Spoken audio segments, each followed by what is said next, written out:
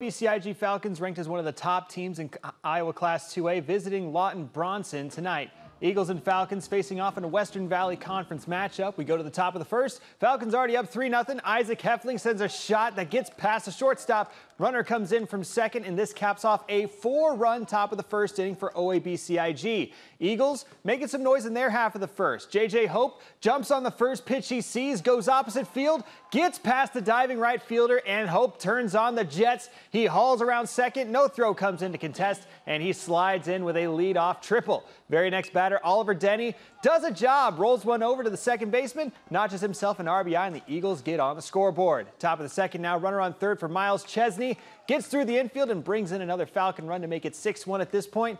OABCIG wins their fourth straight. They get an 11-6 win over Lawton-Bronson.